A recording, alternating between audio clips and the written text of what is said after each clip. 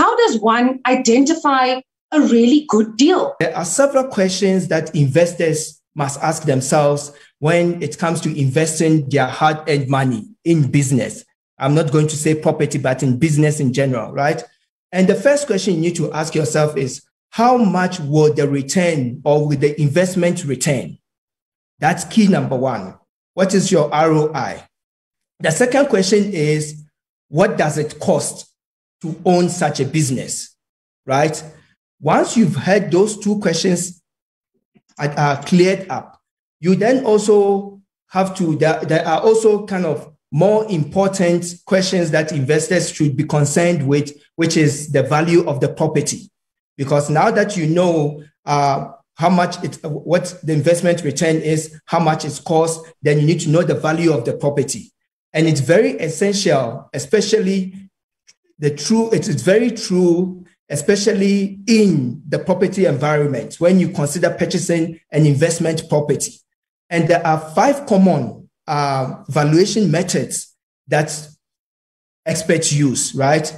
And to get kind of a sense of a high level rental income property, because we're talking investment. We're not talking properties that people are going to buy to stay in. I'm sure the viewers are here because they want to generate income and they want to find other sources of income or other forms of income.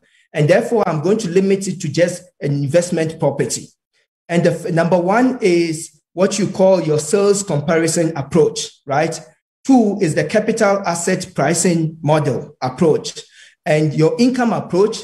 And you've got what you call the gross rent multiplier to determine the property value. That's another approach. And you've got your cost approach.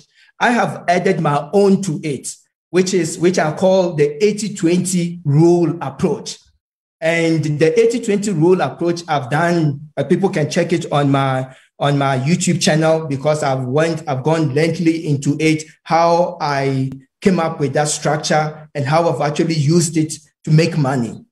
So I think the best thing we're going to start with is just what's the investors, because I've mentioned this and it's, I normally like to break things down if time permits, because I don't want to use big words because we want people to understand what we're selling, right?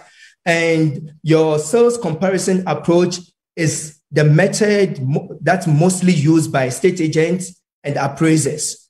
It's a common method. It basically relies on attributes or features of the property. For example, and it's normally done with like-to-like approach, or you compare apples with apples. So for example, you're going to, what an estate agent will do or an appraiser will do is look at the sold property in a particular area. But what they do is that they're going to say, if I have a 5-bedroom property with a pool, garage, and probably it has a 2,000 square meters land or space, then they have to compare it to a similar property that has those features. And you cannot do it with another property, with a different property. So for example, you cannot go and then compare it to a property that's a 3-bedroom and have the size of the 2,000 square meter size of a property.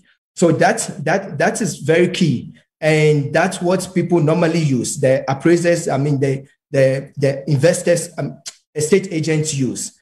We have what we call, which I use, but not often, is your capital asset pricing model. It is more comprehensive valuation tool. I love that.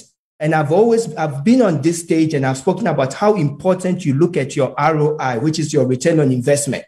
So basically what it does is that it looks at the potential return on investment and derive from the rental income, right, of the property, and then compares it to an investment with no risk or an alternative form of investment, such as the real estate investment trust, which people call it REITs, where you buy on the stock market.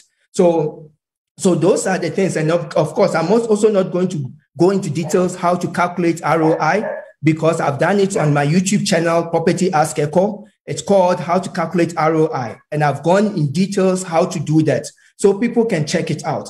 But using the CAP model approach is my favorite, because it takes the financial aspects of the business into consideration.